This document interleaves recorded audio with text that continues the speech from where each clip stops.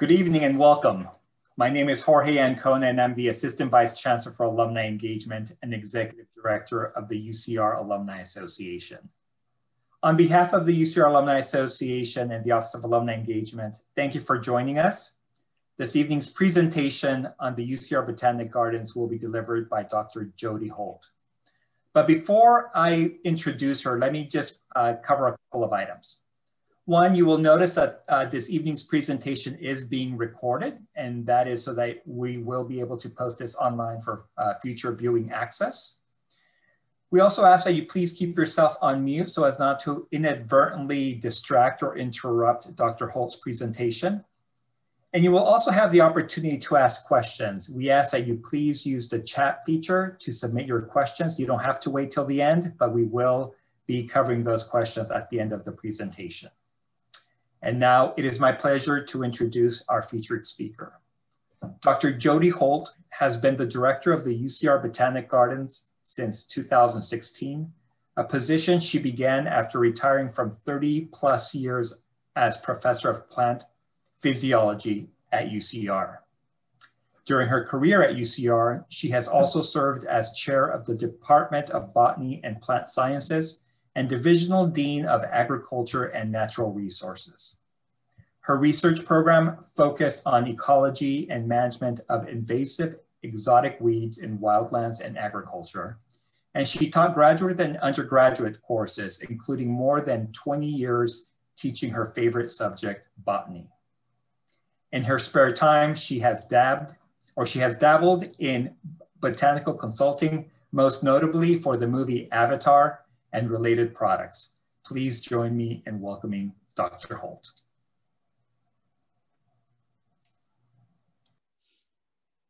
Well, before I share my screen and start my slides, I would like to say welcome to all of you. I hope you can see me. I'm in the gardens, obviously. This is a huge and diverse audience, and I'm so appreciative that you're all here. It's very gratifying. The one thing we all have in common is UCR, and therefore we all have the UCR Botanic Gardens in common. And so what I'm going to do this evening for all of you is talk a little bit about why it's really impactful and important that UCR has the Botanic Gardens. And then I'll give you a little bit of history and an overview of what the gardens has to offer. And after that, I'm going to talk about all the activities and accomplishments we've made over the years, particularly since I've been director, and what happened in 2020, which was like a ton of bricks falling on the gardens, and how we've navigated 2020 and look forward to the future. So my goal is really for all of you who may not have visited or not have visited recently, is to convince you to love the Botanic Gardens as much as I do and convince you to get involved in whichever way suits you in your current life, okay? So just so you know, the audience includes alumni, UCR faculty and staff and students, parents of students, gardens staff, volunteers in the gardens, friends of the Botanic Gardens, and probably other cohorts I don't even remember. But this is a really diverse audience. So welcome to everyone, and I hope you enjoy the presentation. So I'm going to share my screen.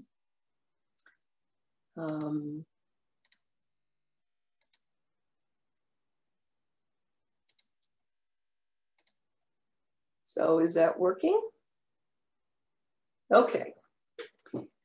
So the UCR Botanic Gardens. I want to also point out that I'm going to have a lot of pictures in my talk. Nearly all of them are from the gardens. Along the top of this slide is one of our rose gardens. Along the lower left is one of our iconic plants, an agave, which was used to create our new brand image on the lower right. So on the lower right is our new brand that you'll see a couple of times throughout the talk. So we appreciate UCR Communications helping rebrand us using this iconic plant. So first I want to give you a little perspective about Botanic Gardens and why they're important and why it's really important that UCR has one. Botanic gardens are found around the world. There are over 2,000 in countries all over the world. We have 5 in the UC system, and they're very diverse from their size, their shape, their purpose, mission. Everything about them is very, very diverse. One thing that's really gratifying is that there are several professional organizations that support and aid gardens. And I've listed them here. You'll hear a little bit about more of them later. The first is the American Horticultural Society, which provides benefits to our members that I'll speak about later.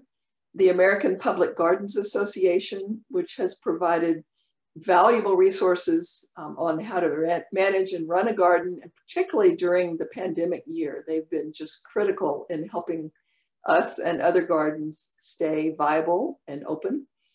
And finally, the Botanic Gardens Conservation International, which is an organization that really was designed to support emergent gardens in developing countries, and their focus is on conservation. So it's a wonderful organization to help gardens. The pictures I've shown here are just a few from gardens around the world. In the upper right is the giant water lily, which produces the largest leaves in the world. This was collected in the Amazon and named for Queen Victoria, and this is growing in the Kew Gardens in London in this photograph. In the lower right, what you're seeing is a South African desert garden in Auckland, New Zealand, in their botanic gardens. What I like about this garden was that they even simulated these anthills, which we're so fortunate not to have where we are. And then in the middle, what you see is a little alpine garden in this little planting in the Royal Botanic Gardens in Edinburgh. So gardens around the world have many, many different focus and themes that are really worth visiting and learning about. So botanic gardens matter. And the reason I'm showing you this is that we have tremendous resources from the American Public Gardens Association, as I mentioned earlier.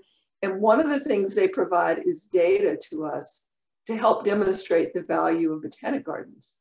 So of the 600 member gardens in APGA, a survey showed in the year 2016 and 17 that over 121 million people visited gardens, visited just those member gardens. Now, for perspective, they added up the number of people that visited or attended all sports events in the US, all professional sports in that same year. And the total was 134 million. So the number of people that visited botanic gardens in that year was nearly the same as the number that went to all sporting events combined: football, basketball, hockey, and baseball. So gardens are really, really important to people for a lot of reasons. Most people visit gardens near home. And if you look at the population within 25 miles of Riverside, it's over 3 million. So we have a huge constituency. And just for a final little piece of data, we have an infrared people counter that we use to log the number of visitors we have. And based on a few months last year before we were closed in March, we estimate that we had about 6,500 visitors per month. You can extrapolate to 80,000 a year. It's a staggering number of people that come to UCR to visit our botanic gardens. The pictures here show some of the reasons that people visit botanic gardens. On the right is a sign in another gardens showing that people come to hike and visit and learn about the outdoors. And what you see in this picture in the middle is people coming basically to learn about plants and read signs and learn about plants either in nature or that they might want to have in their own gardens. And this little picture from another gardens I really like because it shows what a lot of people do when they visit the gardens. They just want to bring their children to get them outside and let them run around and burn off steam and have a good time in nature. So UCR is so fortunate to have a botanic gardens, and our unique status is that we are a public university garden, which brings a lot of benefits to be connected with the university. A botanic garden is not a park. So we are actually a curated living plant museum. It's like a museum, only it's outdoors, and we're staffed by professionals. We're open to the campus and the public. So it's a public garden, it's a part of the university, and we're governed by all the policies and regulations of the University of California, which is a wonderful resource and source of protection for us, really. The gardens are visited for research, education, enjoyment, and basically for people to connect with nature. So the pictures here are just a few from our garden. On the lower right, you see our butterfly garden, which was developed and funded by donors who have a particular love of butterflies. And in the middle, you see our iris garden, which was developed years and years ago and is under renovation right now, but in full bloom. It's quite spectacular. And then on the left, you see one of the resident bobcats that lives in the Botanic Gardens, because we are actually a certified wildlife habitat as well. And we have a lot of wildlife in the garden. The bobcats are probably the most spectacular, and people feel really excited when they see one. Every now and then in the spring, we actually see the kittens. So they do live in the gardens.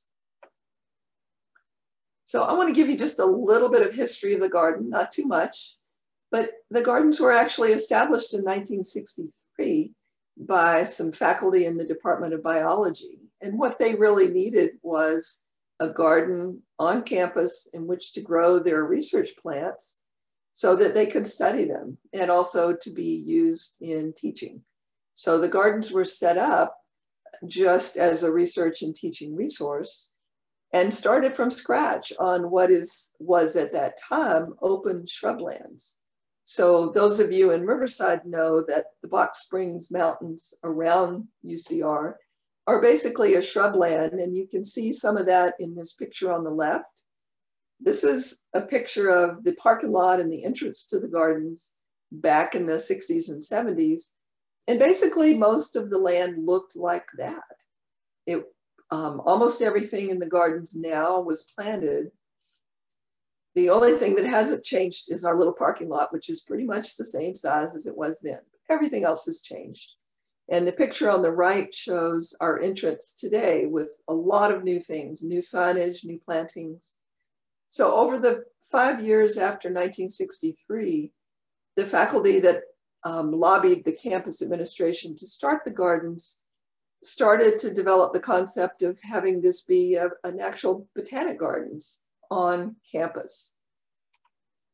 Over the 58 years since then, the gardens have had 5 directors. All of them were faculty and part-time. So the job of being a director was added to their already heavy load as research and teaching faculty. So the person you see near the top, Dr. Frank Vasic, was the person who lobbied for the initial founding of the Botanic Gardens. He was the ecologist in the botany department when I was hired there. The second director was Dr. George Gillett, shown here over to the right. And during his tenure as director, a lot of the infrastructure and buildings in the garden were established. The person you see in the middle here that I'm circling with my cursor is Dr. Louis Erickson. Dr. Erickson had as his goal to really connect the Botanic Gardens with the community. And he started engaging the Rose Society and garden clubs to come help plant gardens and get involved in the gardens in its establishing. The next picture here, Dr. Giles Wayne, somewhere during that time, faculty pictures started to be taken in color, luckily. Dr. Waynes was director for 30 years. I have, actually the date is wrong there, but he was director for 30 years. And Dr. Wayne, during his tenure, most of the gardens were established and expanded, and he acquired a lot of new plants and laid out a lot of the gardens that we see today. And then I started in 2016 after retiring. So I'm also a part-time faculty, but I'm not burdened with my normal teaching and research responsibilities. So this is my passion project in retirement. I've put a website here. Our gardens website is gardens.ucr.edu. And there's a little bit of history at this link. And the last line indicates that the gardens, while a campus resource, is actually in CNAS and administered by CNAS. So we receive the support and benefits of any department in CNAS, which is really considerable, and we appreciate it very much. So just for an overview, I know some of you in this audience are staff of the gardens, visitors, volunteers, members, so you'll know all this, but just for those who are not that familiar with the gardens today, I'm going to give you a little bit of overview so you'll get an orientation to what we are.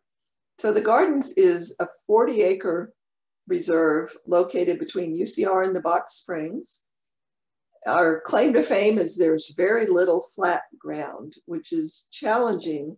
On the other hand, it gives us such a diversity of terrain that there are many, many microclimates, the lettuce grow plants, that really don't grow in other places in Riverside.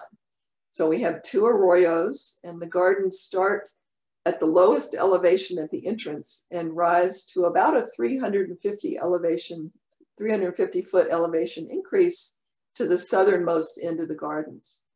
We have about 3,500 plant species, and at least at one time there were over 10,000 planted accessions, meaning cataloged plants in the gardens. Currently, about a third of the gardens are still unplanted as open space, mostly shrublands and grasslands. So there's room to expand as permit. The pictures here, those of you who are familiar with the gardens probably know right where this upper picture was taken. I was standing in the South African garden, and I'm looking at this zigzag paved switchback walkway that goes up towards the greenhouse and the rose gardens. And then the lower picture is just one of the pictures of our terrain that's quite rocky in some areas, where it's wonderful to hike. So the gardens overall, if I wanted to describe them to someone who'd never been there, we have 2 types of gardens. And one type is what we call our thematic gardens, which are the manicured gardens with a focus on a theme, such as the ones shown here. The upper right is one of our rose gardens. The lower right is our butterfly garden. We also have an herb garden, iris garden, a lilac garden, a subtropical fruit orchard. We have shade plants in basically a shade garden in a dome structure. And the picture right in the middle is our brand new garden that we launched last year. And this is the Native American Plants Garden, which we're extremely proud of. This was developed in collaboration with students from UCR's Native American Students programs. So this is still in the works. We need more signage and we're working on it, but it's been planted and it's really beautiful. So we're very proud of this brand new garden, first in a few years. So the thematic gardens, in reality, I think is where most visitors spend their time. And in fact, when I first started as director, I heard a few people say that they didn't know we had anything else. So one of our goals over the last few years has been to really promote and open up and clean up the other group of gardens we have, which we call our eco-geographical gardens. And these are gardens focused around the theme of representing the vegetation in Mediterranean and arid lands around the world. So what we have is a number of gardens representing plant communities in California, where we have a Mediterranean climate and some desert climates. And then we also have gardens that represent other regions of the world with Mediterranean climates, including the Mediterranean itself, around the Mediterranean Sea, Latin America, Australia, and South Africa. So the gardens here, which this is probably one of the most popular gardens and most special gardens we have. In the upper right is our North American Desert Garden. It's just very impactful with many plants, a lot to see. People tend to beeline there when they first come to the gardens. But I really want to promote the rest of the eco-geographical gardens. The other picture, the lower picture, is Australia. Where can you go to Australia right now without getting on an airplane? We have a really beautiful Australia garden, and it was the focus last year of intensive cleanup, augmentation with new plantings, some donated by our plant sale vendors. And it is truly impactful when you walk up the hill and emerge and feel like you've gone to Australia. So this is a beautiful garden, as are all the others. We also have some special features, and they are notable. And I think in a lot of cases, if you're an alumnus that used to visit the garden, you will remember these. So one of the things that everybody seems to know, of course, is Alder Canyon.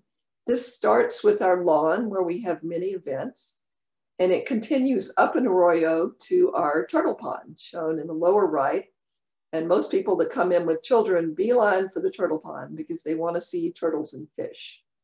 We also have many iconic rock formations. I've got a picture of one in the upper right that is called actually officially Pepper Rock, because the tree behind it, pepper tree, is actually growing out of the rock where it sprouted many decades ago.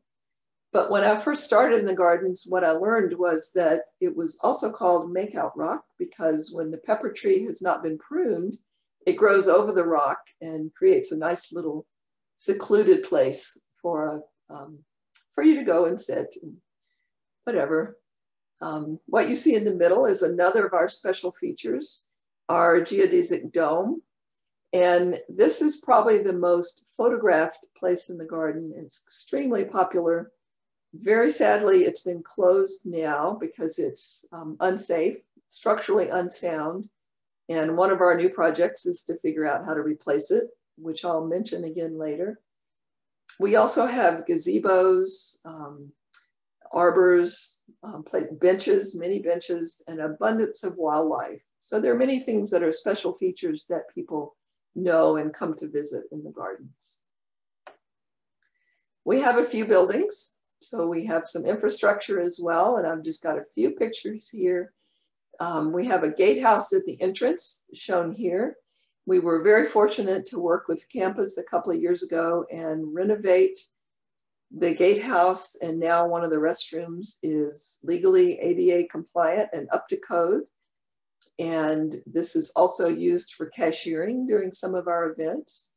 We have a conference room shown at in the lower picture.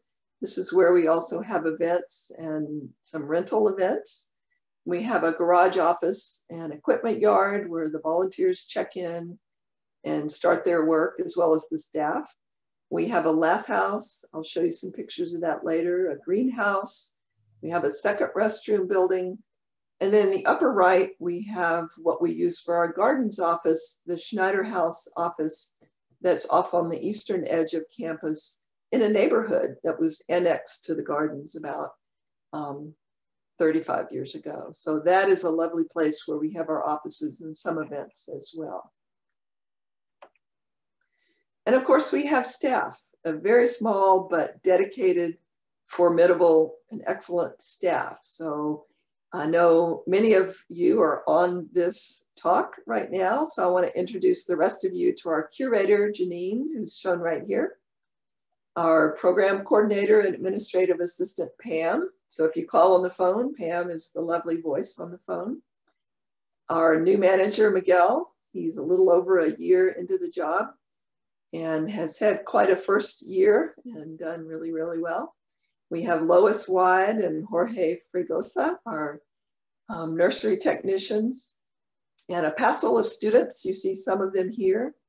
And for those of you who have been associated with the gardens for many years, I'm going to circle Teresa McLemore, our former manager, who retired, and Miguel replaced her. And then I want to point out Pam Roos, who is the longest termed employee in the gardens. Pam and I and our spouses came to Riverside at the same time, about 1982, and Pam started working in the gardens and she's still there. So that's a testimony to how wonderful and fun it is to work for the gardens. So this is our small staff. but we could not maintain this beautiful facility without a lot of support from Friends members, some of whom are in the audience, many volunteers, some of whom are in the audience, and a tremendous amount of support from UCR and CNAS and many departments on campus. And I'll be mentioning a lot of them later on. So when I first started as director, I had visited and brought my classes to the gardens for many, many years. But one of the things we felt we needed was a vision statement and a mission statement to really guide the things we were going to do. So we view ourselves as UCR's living museum, and we're curated to inspire and facilitate education, research, and interpretation of the natural world. Our mission, where everything we do focuses on, is to be the focal point for campus and community engagement in the science of nature, gardens, and conservation. We are the Botanic Gardens for the Inland Empire, and we want to be that, and we want to be there for you. So when you think of visiting a garden, we want to be the one you think of. And in a nutshell, really, our purpose is to create a sense of place at UCR where you want to come, be outdoors, experience, learn, and protect nature. So what you see in the upper picture is just one of the glorious pictures of the South African garden when it's in bloom, all the more reason to visit in the spring. And the picture in the bottom shows a group of staff and volunteers ready to welcome you to one of our many events. This was pre-COVID, so any pictures where people are standing together without masks are pre-2000. So right after I started and some of the staff were new, we realized that in order to create a sense of place and to engage people more in the gardens, what we really had to do was to start launching a program of putting in signs, maps, trail markers, because there really wasn't much of that when I first started. And so one of the first things we did was to work with campus communication to create this beautiful brand for the Botanic Gardens, which we try to put on everything we can. Another volunteer produced for us this wonderful LiDAR map, which is even more accurate than satellite. It's shown on our new message board here on the lower right. Another volunteer and consultant produced for us an interactive map using GIS, where you can tour yourself through the gardens and know where you are. Another volunteer produced redwood signs for all of our gardens, which are now labeled, and also numbered waypoints shown here that correspond to numbers on the map. So you'll never need to get lost again. We brought in more Wi-Fi, launched a new website with a lot of support from campus, and installed a new people counter, an infrared people counter, which is how we're trying to figure out what our impact really is on the community. And we accomplished a lot in the first 4 years of when I started and some of the staff were new. We were going great guns to really redo a lot of our organizational structure, develop a new operating model, develop partnerships with campus. A lot of the laws and policies had changed on campus over the decades the gardens had been in operation. So we wanted to bring everything into financial compliance and work on budgeting, stop losing money. So we restructured all of our events, our membership program, our development and fundraising, started a lot of deferred maintenance, launched a PR campaign, lots of things. And these pictures represent some of those things. In the upper right, you can see some cashiering from a plant sale with a campus cashier, an official certified cashier, and a volunteer who's trained to help. On the lower right, you see a student club we brought in and trying to engage more students in our events. And then what you see in the small picture is some of the branded items that we now sell, not to make a lot of money, but to really get our image and our brand out in the community so people know we're here and they should visit. And then 2020 happened to all of us. What a surprise. We had spent 4 years redoing all operations, and suddenly we had a do-over moment. So the gardens and UCR closed in March of 2020. Everything went remote, classes, research, staff, work. The gardens were closed. I could spend another hour talking about the impact, but I won't do that because I'm a bit of a Pollyanna. What I will tell you is that with a huge amount of support from the American Public Gardens Association, from campus all the way up to the chancellor and campus council, from the COVID committees and the med school, the county, the state, we were able to reopen. We were able to slowly bring back our staff, our students, our volunteers to recover what was lost during 3 months of closure. Because as any of you know that have a garden, you can't let a garden go without constant maintenance. So towards the end of June, right around July 1st, we reopened with safety restrictions for COVID. Currently, because we need to have someone at the gate at all times, we're not open from 8 to 5, 7 days a week as we used to be. We're open weekdays in the mornings. We're open first and third Sundays in the mornings. As we're able to bring on more volunteers to stay at the gate, we'll expand our hours, but right now people are very grateful that they can visit in the mornings. So we have gate attendants at all times, mask, physical distancing, no in-person activities, no groups, no gatherings, but the gardens are still available for a visit. And I've put our website here, which is gardens.ucr.edu/information. So throughout my talk, I'm adding a lot of links to show you just where you can find out more about how to visit and what you'll find. So these pictures just show some of the signage we've changed out, of course, for safety during COVID. And there I am wearing all the branded swag I can during one of our online with in-person pickup plant sales. And in the lower picture, you see a volunteer who is staffing the gate. So this is what you'll encounter when you visit now, a staff or a volunteer steward at the gate, telling you what the policies are with a little hand sanitizer, making sure you know that we're going to ensure your safety while you visit. So what I'm going to do now is step back a little bit from 2020 and give you an overview of what we do as a Botanic Gardens. Again, we're not a park. We have a mission. We have a collection. We're a museum. So I'm going to talk about what our functions are and our activities are, and then how we're able to navigate those in 2020 and 2021 and beyond. So as a Botanic Garden, our primary function is to maintain a curated collection, like any museum does. And so Janine, our curator, is in charge of this. And to manage a collection, what that means is you acquire plants, you make sure they all have labels with the official information on the labels so our visitors can learn about them. We have an online database so we can look up and people can find out what plants we have and share with other gardens. That's all part of managing a curated collection. And the plants are planted out in gardens, of course. So we maintain our thematic and geographical gardens. We have a propagation facility for plants shown in this lower picture here.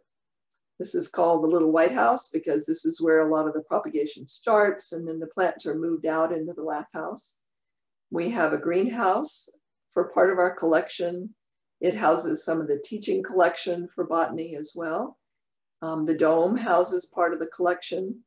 And then the picture in the lower right is a part of our greenhouse showing a new project that we're very excited about. And this is a new conservatory. So the front of the greenhouse is being converted into a conservatory that will house part of the collection that is arranged in a display to educate about plant evolution and plants of economic value. So this is coming on board. We'll be launching this year as well. Well, when everything came to a screeching halt in 2020, fortunately, a lot of the collection management could be done remotely or with occasional visits to the garden. The thing that really can't be done remotely that everybody recognized all over campus is maintaining the gardens and facilities. So after a few weeks of sort of wringing our hands over weeds and all the things that happen when you're not maintaining. We brought back essential staff. We brought back essential volunteers. And we once again started working on critical functions to keep the gardens going, so we'd have a gardens to come back to. So what you see in these pictures in the lower left is one of our volunteers working in the rose garden and picking up glitter and keeping things clean and tidy. What you see in the middle picture here is one of our staff and a volunteer with a truckload of weeds and pruning that they're bringing in, wearing masks and staying remote from each other. What you see in the lower right is another staff member, Lois, maintaining the plants in pots for an upcoming plant sale in the Laugh House on campus.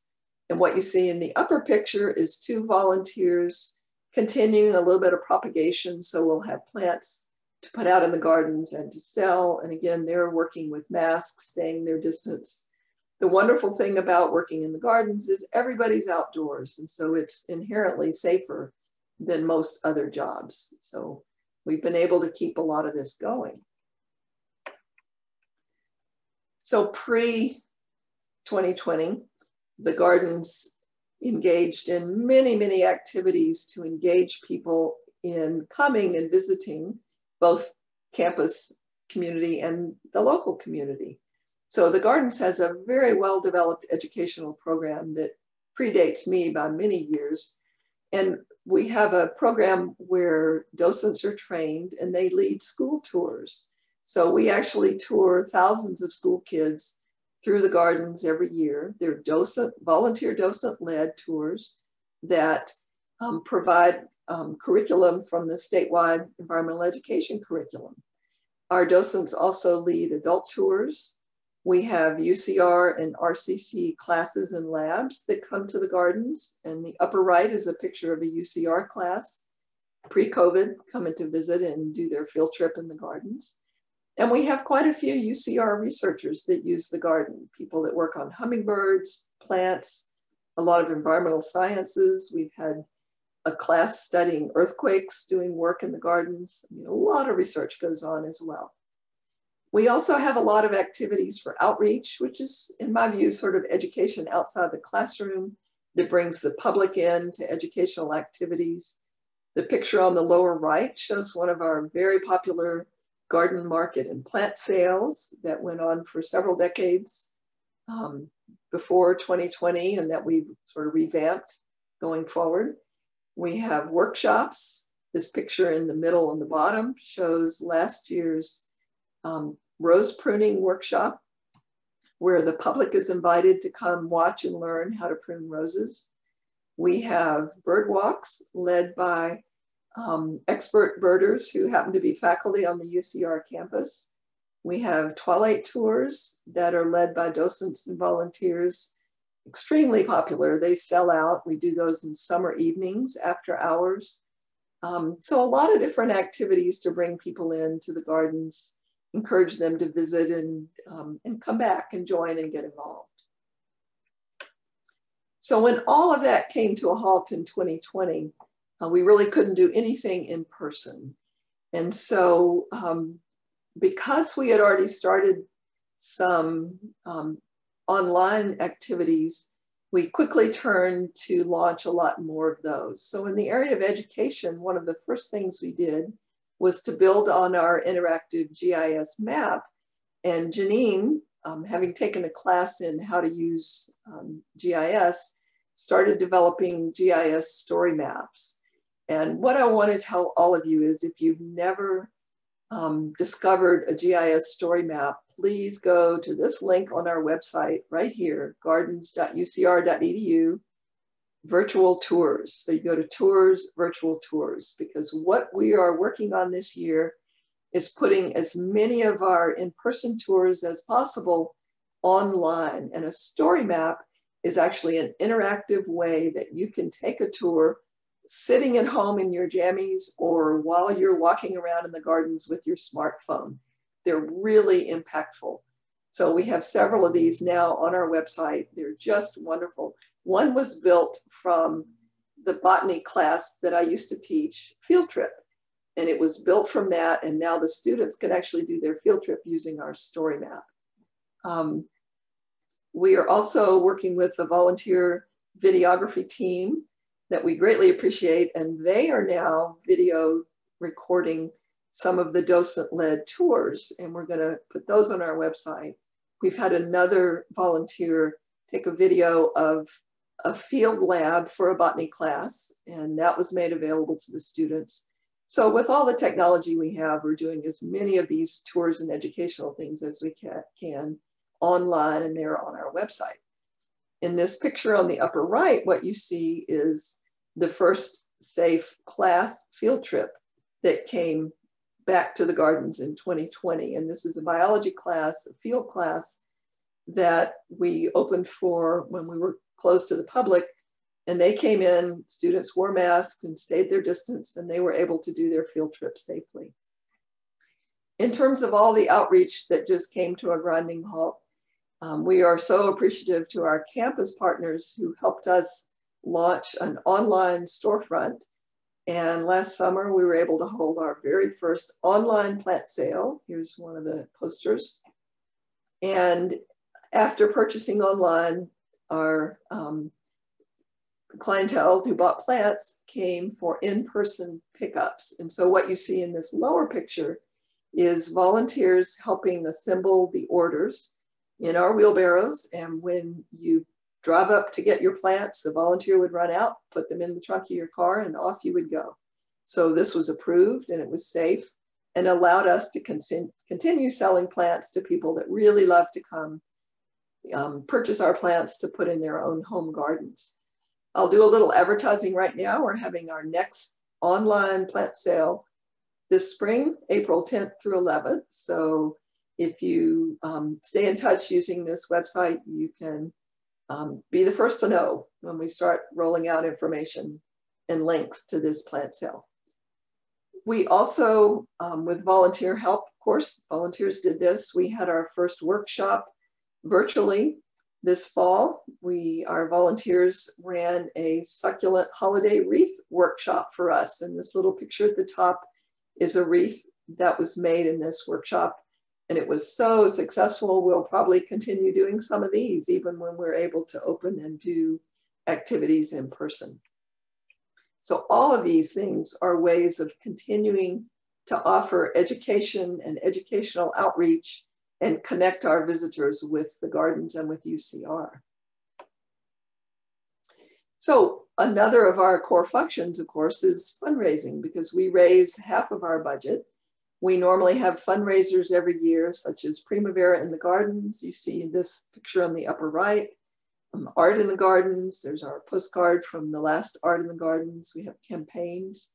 We raise funds through gifts and endowments. Now I've put the giving link there. We have Friends memberships. We have a lot of earned revenue from plant sales, renting our conference room, educational events. This picture in the middle is our little pop-up garden shop that we hold sometimes when we have an event. So these are all ways that we supplement the funding that we do get from CNAS. So we raise about half of our budget. And of course, in 2020, everything came to a halt. All revenue streams stopped.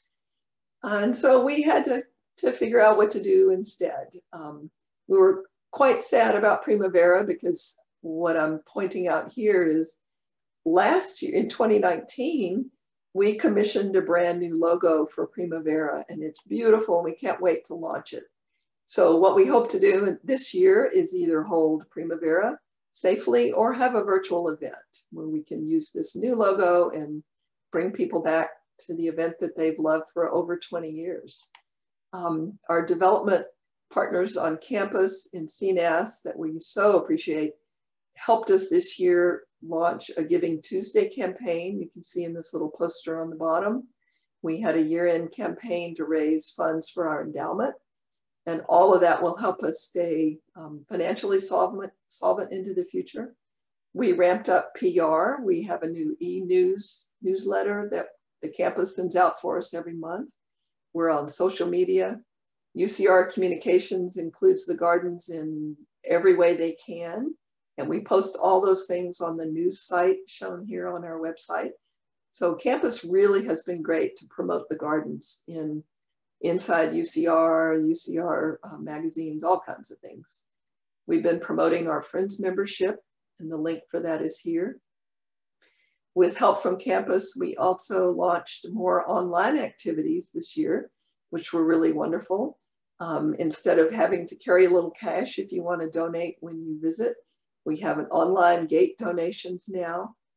And I am working with our transportation and parking department to bundle these admission donations with reduced parking and hopefully expand our parking in the next couple of years.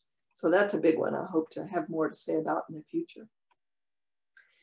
And we finally, in our core functions, I want to mention, excuse me, our volunteer program, because I keep saying we, and what I mean is our staff and volunteers. The staff are small. They do a fabulous job, but none of these things that I'm talking about could be done without the help of volunteers as well. Our volunteers come from campus and the community. We have over 250 onboarded volunteers that work everywhere from weekly to annually at certain events. Before COVID, we had twice monthly walk-in orientations, and we were gaining a lot of student volunteers from those. One of our updates was to have one-day onboarding, many areas of need, and these are pictures of just some of the things the volunteers helped us with before 2020. And a volunteer appreciation luncheon shown here. So in the last year, we were able to bring back volunteers by invitation, and to make things a little more safe, what we did was to launch an online management program for our volunteers, the training and a daily COVID survey before they come to campus. All the scheduling and reporting is done online. Volunteers help staff the gates. They keep the gardens beautiful. The upper picture is this year's rose pruning, which was very scaled down. We had a group of master gardeners come and help us do pruning, and they knew what to do. They're wearing masks and staying distant and got our roses pruned. Here we see on the bottom right, volunteers helping with online plant sales pickup. Lots and lots of things volunteers do.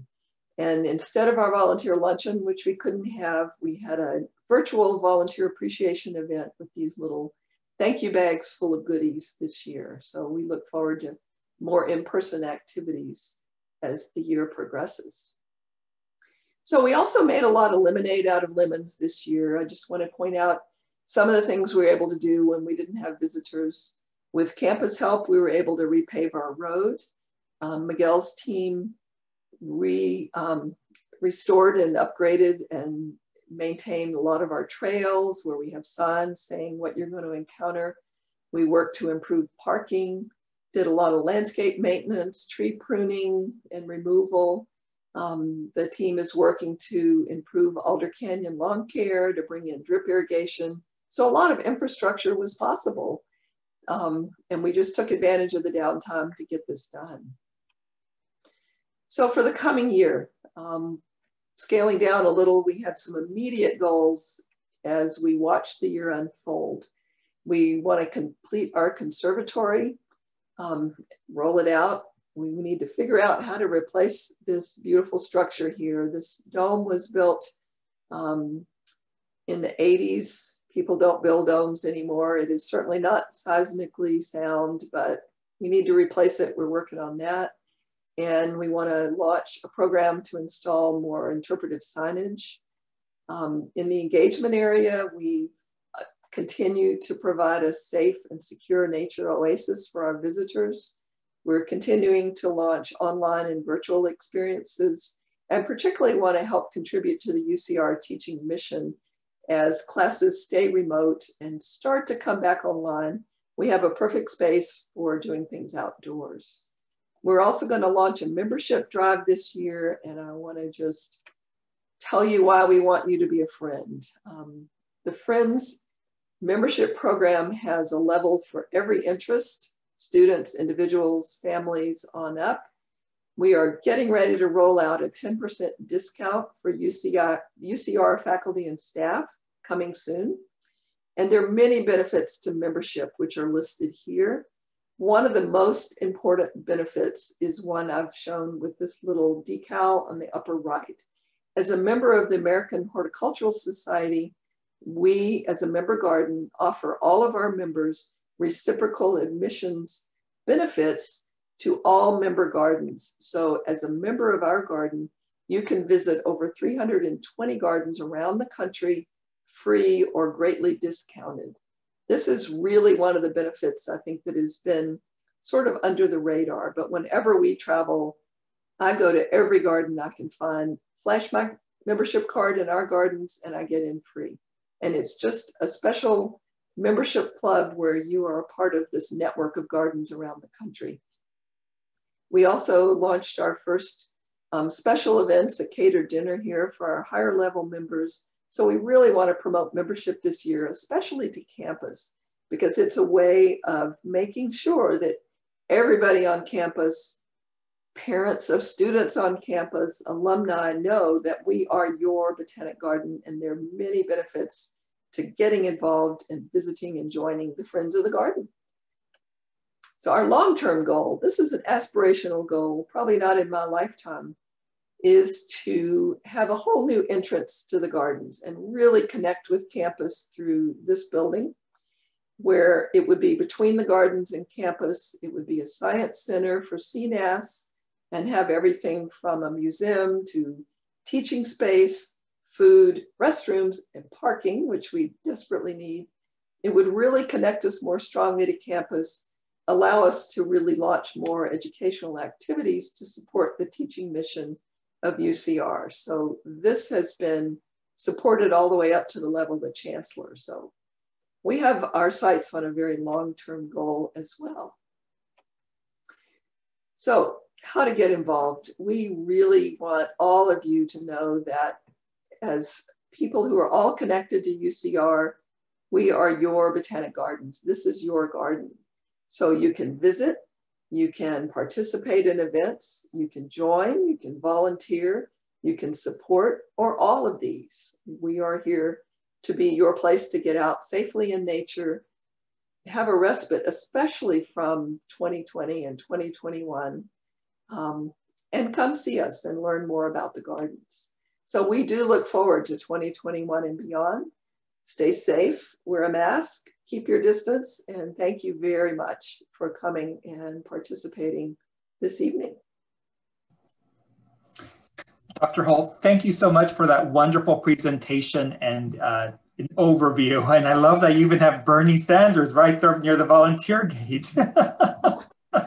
With his Purell and his mask. So. Yes, I see that. So no, thank you so much. I know you mentioned several ways people can volunteer, and whether you have a brown thumb and it's more about being a docent and talking about the plant life or about different ways to engage. I was wondering right now, I saw in your slide that some of the volunteers opportunities at the moment are by invitation only, and I'm assuming because of the limited hours that you're currently keeping at the Botanic Garden. So when do you anticipate starting to open up additional volunteer opportunities for those who were attentively listening and maybe wanting to get involved with the garden in the future? Thank you very much, because you're right. There was sort of a disconnect between those slides and what I said. So during the closure and my work to reopen, we were very careful to follow all policies and procedures, and it was challenging to justify bringing staff back when campus was closed. And we have a core of volunteers that are horticultural volunteers who've been here for years. And so with approval, we invited them back because it wasn't, and it probably still isn't, a time to orient and train brand new people who have never volunteered. Because I take very seriously that it's our responsibility to keep staff, volunteers, and visitors safe. So I'm thinking that campus is going to try to have in-person classes in the fall. So I'm thinking even today, the governor lessened our lockdown. So I'm thinking over the summer and certainly by fall, we will probably start to be able to have orientations and invite people back. We have brought in a few new volunteers during this time, however, because the only way we could reopen is to have stewards at the gate. And so people have been referred to us or asked if they could volunteer, and I interview them and ask, basically what are their experiences, because we're really trying to reduce risk. So we haven't brought student volunteers in. We're trying to bring people who are a little more seasoned, who could handle this and feel safe. So if you're adamant about coming, contact me and we will talk. Otherwise, I'd say summer on into fall is when we'll start opening it up a little bit. Great, thank you so much for that. So in addition to having students come through the garden, possibly because a class requires that they do some field research, how else have you, in your time as a director, noticed how the typical UCR student is engaging with the garden? This is an area I've been focusing on a lot because our people counter suggests that we might have 80,000 people a year, and I would say the majority are from the community and from grade schools in the community. And so I've been pondering UCR students, and we've been making a lot of connections. So here's my observation. I see students coming in during the day pre-2020, between classes. I talked to a student one day who looked like he was stumbling along. He'd just come out of an exam. I mean, students catch a break between classes. They'll come in and just walk up and sit on a rock, or they'll meet their friends, or they'll walk around. So we have students doing that. We have a lot of students coming with parents. I think a lot of the parents, the parents visit on Mother's Day, Father's Day, commencement, and homecoming. Students don't know what to do with parents. They bring them to the gardens. So we see a lot of family groups coming during those events. We also have a lot of groups coming for photography, for commencement, just wanting to bring their families. They'll come in their cap and gown, take pictures. And so really students tend to know about it and come for those reasons. It's amazing how often you see a student just sitting on a rock somewhere because they'll want to get up there and just sort of zone out for a while. So we're trying to make more connections. We've engaged more with the student clubs. We've started having a table at the Wednesday Nooner events, which of course came to a halt last year, but we're going to resume that. So it's sad if students get to year 4 and don't even know we're there. So that's one of our goals. Thank you. I have time for one last question, and that was also submitted. And the question is, I know you mentioned the conservatory, but in addition to that, is there a special project that you're looking forward to either launching or completing once you're able to be fully open again and engaging with folks at, the public in general?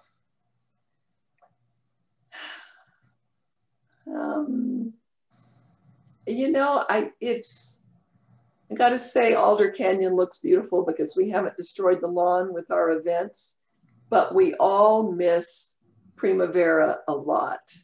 And in fact, many of our sponsors and visitors to Primavera have just donated what they would have given because they want to support the garden, they miss it, they want it to come back. So I'm excited about having Primavera come back. And we love having plant sales because we love having people come in and interacting with them. So the online plant sales have been great, but getting our community of garden lovers and gardeners to come in, those are the things I think we all look forward to doing again in person. So the online is great. We're going to do as much as we can, but I'm looking forward to the fall and everybody get a shot. Let's come back and do it in person. Oh, that's what a wonderful way to end. And that was my introduction to the Botanic Gardens, was attending my very first Primavera, my first year at UCR. So it was just a wonderful introduction. Excellent.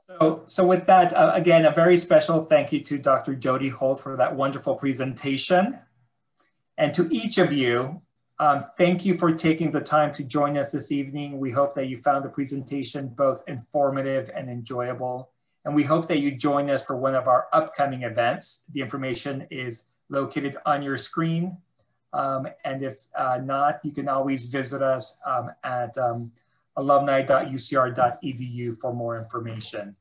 With that, I wish you all a very good evening, and I hope that you enjoy the rest of your time. Thank you so much.